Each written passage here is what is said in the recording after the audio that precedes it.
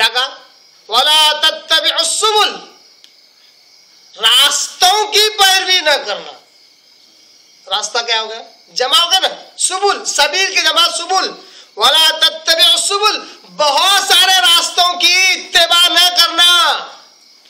अब हैरत होती है, लोग कहते नहीं साहब हम तो फला तो है ही, मुसलमान भी है और फला भी है, आप क्या है? अच्छा आप मुसलमान में फला भी, हाँ चलो हम दोनों हक पे। अरे दो अलग अलग रास्ते, अलग अलग मंजिल को जाएंगे। ये क्या है? हिंदू धर्म थोड़ी है कि हर गली क्या है, हर गली का रास्ता, हर रास्ता तेरी गली जाता है। ये हिंदुओं के पास ऐसा अकीदा है, क्योंकि हर कंकर में शंकर मानता है। वो कहता है हर रास्ता उसी गली जाता है। इस्लाम का ऐसा मामला नहीं, इस्लाम का एक ही मामला, एक रास्ता, एक ही अल्लाह की तरफ जाता है। जानबूझकर मुसलमानों को बांट रहे हैं, 1 2 3 नहीं 4 हिस्सों में बांटते हैं और कहते हैं फिर भी हक पे।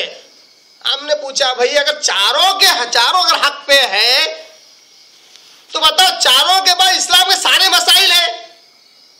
मुंह नहीं खुलता, कहते ना कहते ना हाँ कहते। जब आपने पूछा कि चारों के पास अगर पूरा इस्लाम नहीं है, 1-1 रुपया नहीं है, तो क्या चवन्नी है, चाराने है? इस पर भी मुंह नहीं खुलता। ना पूरा कहने को मुंह खुलता है, ना चाराने 4 हिस्सों में खुलता है। क्यों? पूरा बोलेंगे तो बोलेंगे फिर अब अगर हर एक के पास पूरा इस्लाम है तो फिर किसी का ही मानने दो। नहीं, जिसने हर एक को माना वो गुमराह हो गया। ऐसा क्यों? बस चारों बरहक है, अगर चारों रास्ते इस्लाम के अगर बरहक है तो किसी पर भी चलने दो। कहते जो जिसने हर एक पे चला वो गुमराह हो गया।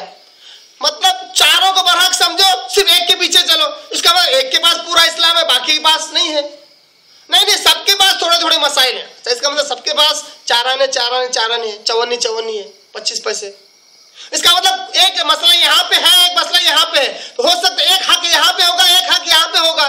तो जो हक यहाँ है उसको मानने दो, जो हक यहाँ नहीं है उसको छोड़ने दो। नहीं, ऐसा भी करोगे तो गुमराह हो जाएंगे, क्योंकि 2 कश्ती में एक साथ सवार नहीं हो सकते। क्या कहा एक ने? मिसाल क्या दी?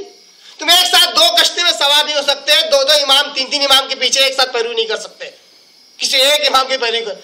मैंने कहा अल्लाह के बंदे, मैं कहा को 4 कश्ती में सवार हूं, एक ही कश्ती काफी है, मोहम्मद रसूलुल्लाह सल्लल्लाहु अलैहि वसल्लम की।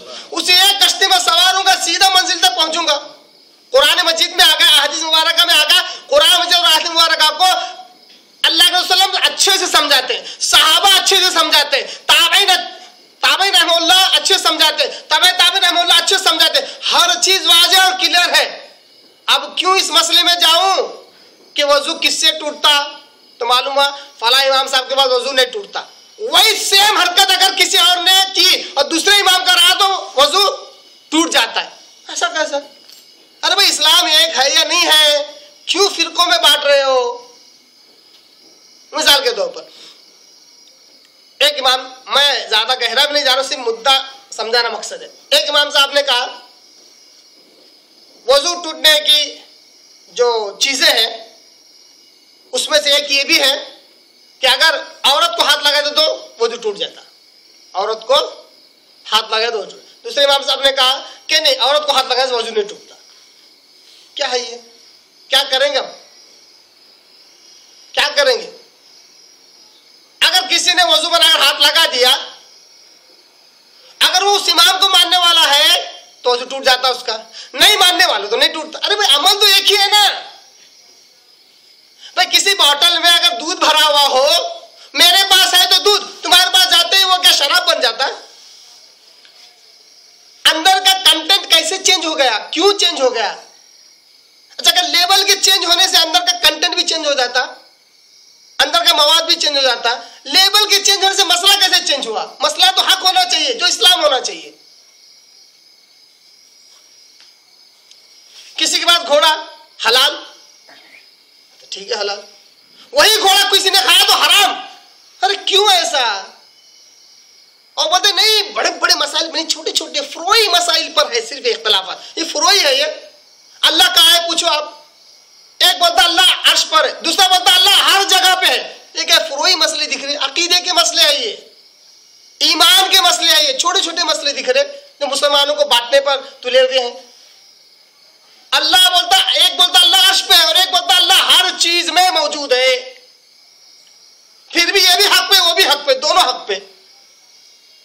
कैसे होगा, दोनों हक पर कैसे होंगे?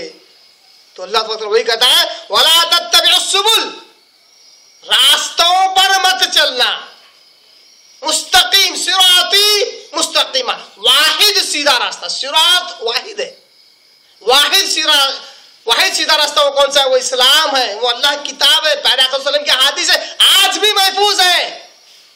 किसी माई के लाल में दम नहीं कि इनको जाया करके बतला सके, कयामत तक इंशाअल्लाह ये बाकी रहेंगे। फिर क्यों इनसे रोशनी हासिल नहीं करते, क्यों इनसे हिदायत नहीं हासिल करते, क्यों इंसानों के पीछे और इंसानों की पैरवी में लगे हो? क्या आप सल्लम इंसान काफी नहीं है हमारी पैरवी के लिए? क्यों पैरवी नहीं करते अल्लाह के रसूल की? कुरान मजीद की आयत, प्यारे आका सल्लम की हदीस सामने भी आ जाती तो कहते अच्छा ये हदीस है, मगर हमारे इमाम साहब ने इसको सही नहीं कहा। अरे सही बुखारी की, सही मुस्लिम की, सही सनद वाली हदीस तुम कहते हो हमारे इमाम साहब के पास नहीं है, छोड़ देते। कुरान की आयत पेश की जाए, ये हमारे मुताबिक इसका माना मफहूम ऐसा नहीं है। अरे कुरान की आयत को भी अपने माने, अपने मसलक, अपने जमात के मुताबिक समझोगे क्या? कुरान का किसी की जायदाद थोड़ी है, कुरान तो अल्लाह का कलाम है और हदीस मुबारक आप सल्लम के फरमूदात है। इनसे हिदायत नहीं हासिल करोगे, इंसानों की पैरवी में लगे रहोगे।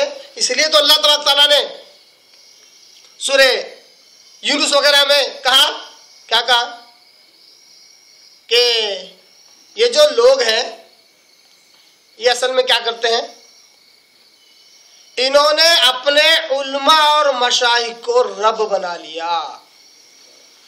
एक यहूदी आए, इस्लाम कबूल कर लिए थे उन्होंने, तो आप सल्लम से पूछा, आप सल्लम ये आयत आप सल्लम ने तिलावत की कि इन